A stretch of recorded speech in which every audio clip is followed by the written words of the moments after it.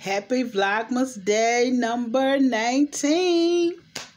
Merry Christmas, Happy Holidays, Happy New Year's. Tonight's subject, I am all over the place. I had a couples chat with my nephew and his girlfriend of 6 years tonight. And it's uploaded to my channel for you guys that want to watch it. It's a 2-part. Well, actually, it's a 3-part, but with my phone cut off the last time, I just said, hey, it was almost over at that point. But, you know, I asked some really good questions, got some very good feedback, and it is what it is. You know, relationships are what you make of them. They are what you make of them. So, I wanted to I had asked them, when did you know your worth? When did you know? And guys, it is so important that we as parents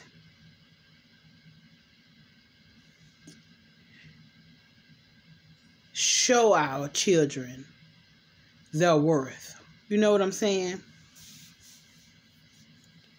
I have 2 sons, and my mom had 3 girls. I'm the oldest. And so, growing up, we were in a much different time than we are now. You know, the little girls can wear shorts, and I mean, of course, perverts have always existed, I'm sure, but you could wear a tank top or a halter, and you didn't have to worry about, you know, some man just driving down the street and picking your child up and running away, or, you know, we are in a different time, and I get it. And I just know I've grew up with girls who didn't know their value. It's not your breast. It's not your rump. It's not your pocketbook.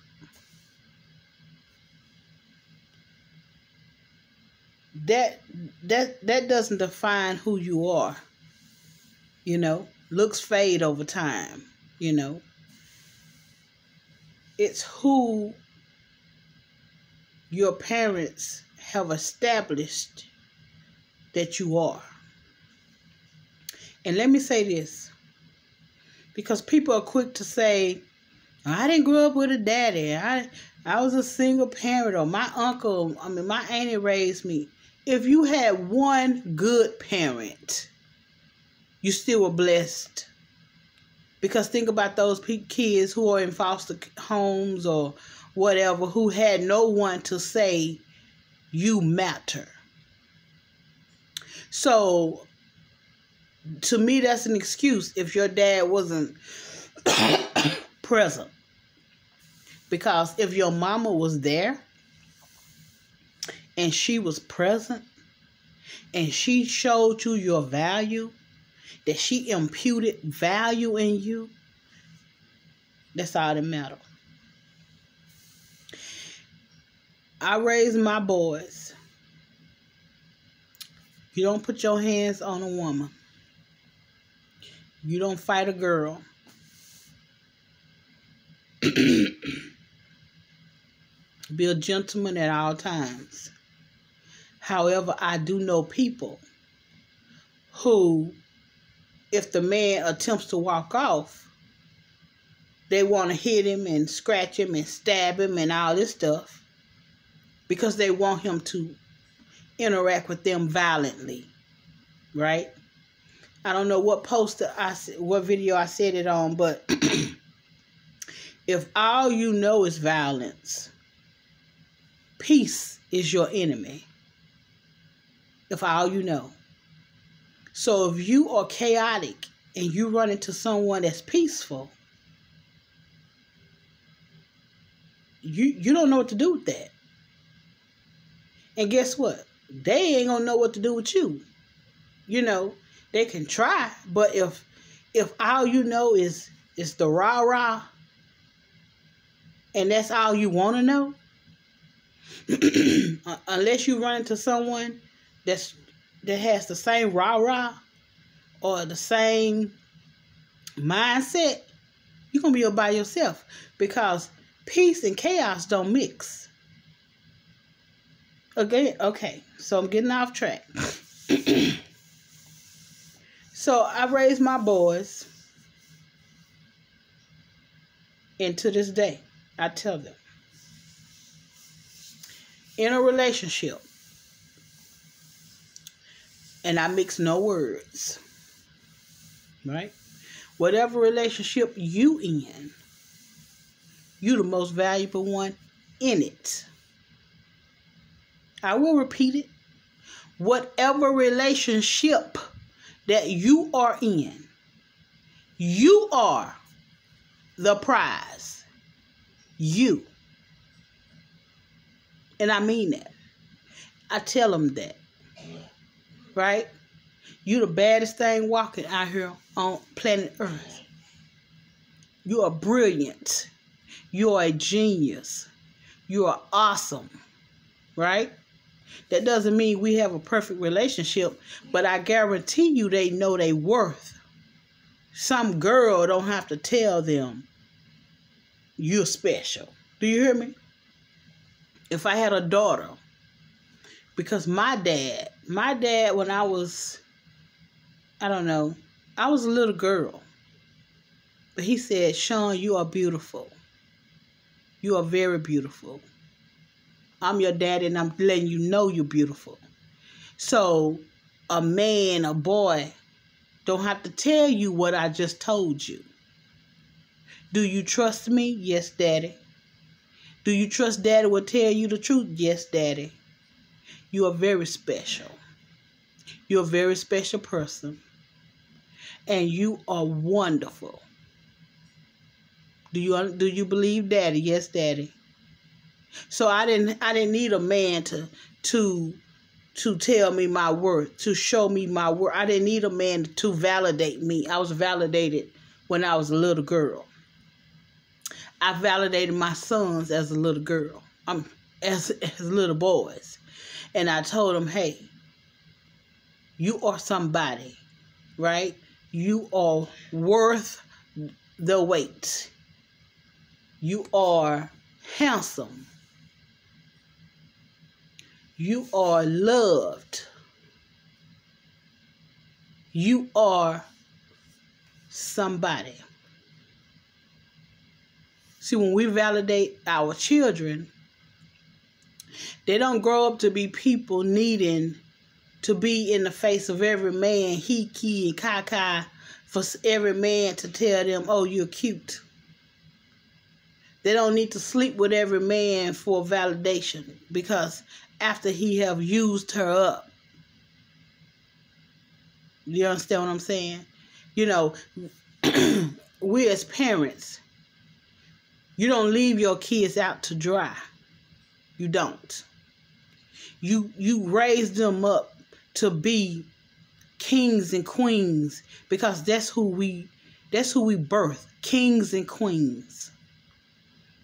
My sons know they are loved. They know they are special. And in whatever relationship you in, you are the prize. And I mean that. So if we are all telling our children, you are the prize, then we shouldn't have so many dysfunctional relationships, because she know her worth, he know his worth, right? If we are telling our children the truth and we are being parents, our children won't be in abusive relationships. Our daughters won't be with boys beating them to death because he might give her a few dollars, or, no. You keep those few dollars and go get you some help. We as parents need to do better. We do. We need to do better. I used to always say that parents should be, a mom, dad, whoever interact with their child should know whether or not their child can't read. It's not all on the teacher. And I think a parent that always suggests that the teacher's not doing their job, it to me, it screams you're not doing your job. That you're not doing your job. Because when my children were small, yeah, I bought toys, but I also bought books. We're going to read today. We're going to read. And I need you to read out loud. And I would clean up my house and tell him, each one of them had a turn because they're 5 years apart. I would say, read to me. And so that you don't make them nervous, do stuff. I would clean up. And as they reading and they mispronouncing words, go back over and look at the word. Show me that word you just said. And then correct it. Oh, no, baby, that's this or that's that. And then you go on about your day and keep cleaning up and keep letting your kid read to you. And keep reading and reading and reading.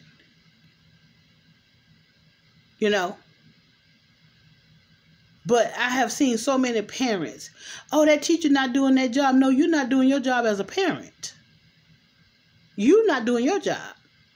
So whenever we're not doing our job, it's always somebody else's fault. Teach your children. Teach them morals and values so that they're not cussing out the old man on the street, the old lady on the street. Yeah. Teach them.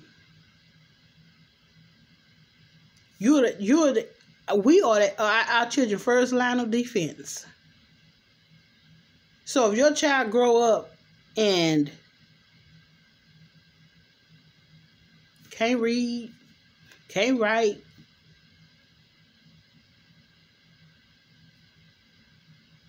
where were you? You didn't check homework.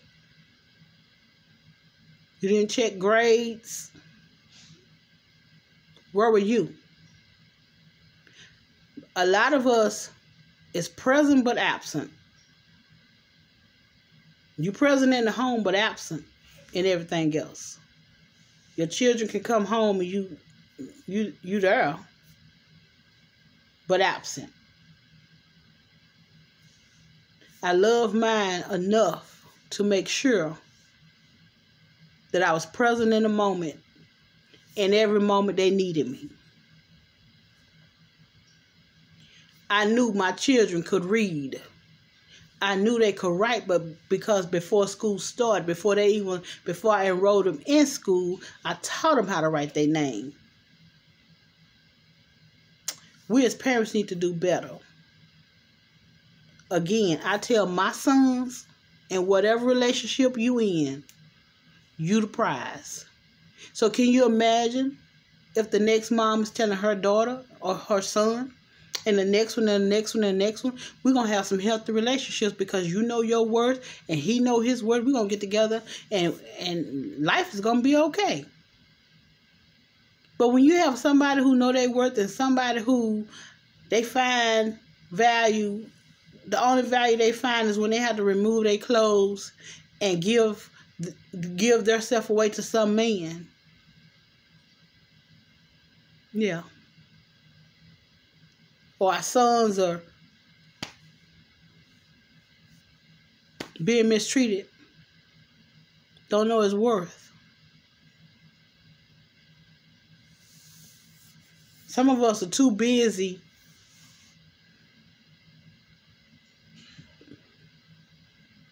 to even care. And it's sad. I guess when God made me a parent, He equipped my heart with so much love for the 2 children He blessed me with. So much care. I love them to pieces. And I don't say love them to death. I say I love them to life. I just wish we as parents could do better. You know, sometimes you have children young and they grow up with you. I told my kids, I'm not your friend. I'm not your friend. I'm not your buddy or your pal. And you're going to respect me as such. We can have a good old time. We can laugh and kiki. But don't ever step out of place. Because my role will always be your mother. But I taught my boys, and I repeat it. In whatever relationship they are in or they find themselves in, you the prize. Yeah. So don't ever feel like you beneath. Don't ever feel like you're not worthy. Don't ever feel like they up here and you down here. Don't ever feel like you don't matter. And you don't let him or her make you feel that way. Because your mama and your daddy have told you, have showed you that you're more precious than than gold, rubies, diamonds, pearls, whatever. You're more precious than that. And I don't know, I guess just in this holiday season, you know, we was having the chat today, and that was one of the questions I asked them, like, when did you know your worth? You know? And I don't know, I just felt some type of way because I know, I just know so many people who grew up with me, right? And went down a total separate path. Just, you know, men paying them for sex and we, you know, I'm like, wow, what? You know what I'm saying? It didn't make sense to me. Like, I'm like, what? Like,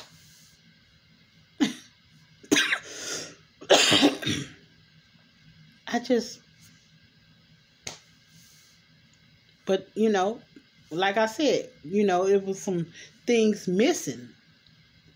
It was some things not put into them. Because if you know your value, then laying with a man for $40 or laying with a man to get your phone bill paid or selling yourself short for $20,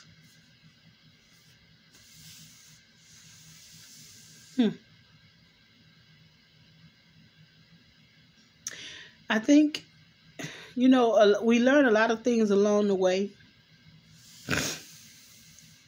We do. And I'm hoping, you know, my desire is for those children who are growing up now, who have present but absent parents, that somewhere down the line, they run into somebody who genuinely care. You know, I remember growing up, and I'm going to end this video because I'm already at 20 minutes just about.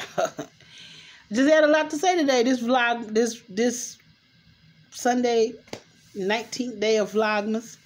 So I hope I didn't bore you guys too much, but I just think, you know, we've lost so many children to the streets, and, you know, I'm one of those people You know, I don't believe just because your child's 18, you're going to kick them out. No. I want my child to go when he's ready to go. When he can stand on his own 2 feet and pay his bills and do what he's supposed to do. Age don't make you mature. And there's people out here, you know, as soon as they get 18, they got to go. Where they going, ma'am? Where they going, sir? Where are they going? I've always said that I'm not giving the streets my children. So when you can go and stand on your own 2 feet and pay your rent and buy your food and pay for your car note, you know, when you can take care of yourself, that's when it's time for you to go. And I mean that. So if you 49 and struggling, you can be right here with your mama until you get it together. I don't believe because you 18, you 20, you 21, I don't believe that. I mean, people raise their children different, but I'm not giving the streets mine, and I'm not setting my kid up for failure, and I'm not kicking my kid out because they 18, they 21. No.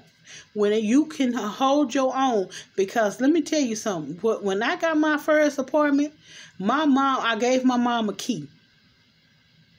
And she would go to the grocery store, put food in my house, and go home. So why would I sit here and kick my kid out when my mom was so kind and generous to me? But people do it, you know. Oh, I guess you tired of your son, so you want to bring in your boo, and your boo don't want your kid there. Oh no, baby, my child was here before you got here, and he gonna be here when you leave. See, I'm not from that school. I'm not from that school, baby. Like, you can't come in my house and eat up my children's snacks and run my house and put your hands on my kids. Sir, you're going to jail because I'm pressing charges. You don't put your hands on kids that don't belong to you. But so many parents, so many of these women, every boyfriend they get can whoop their child, can discipline their child, holler and cuss at their child. Are you serious? Baby, this is his house. This house that you coming in, creeping in to lay with me, eat up their food and go back home, probably to your wife and your own kids. This is their house. See, I don't play them type of games. I don't play them type of games. But people do it. I don't know why I was on this subject, but people do it. People do it. I'm just saying, tell your kids, show your kids, be the example. Again, and I'm going to leave y'all with this. I told my 2 boys, in whatever relationship you in, you find yourself in, you get in, you stumble in, you roll in, you walk in, whatever. You fly in, you swoop in. Whatever relationship you are in, you are the prize. So you don't sit here and work yourself in the ground for somebody that don't appreciate you, baby. You the prize. If we not doing it together, we not doing it at all. No ma'am. No ma'am, no sir. No ma'am and no sir.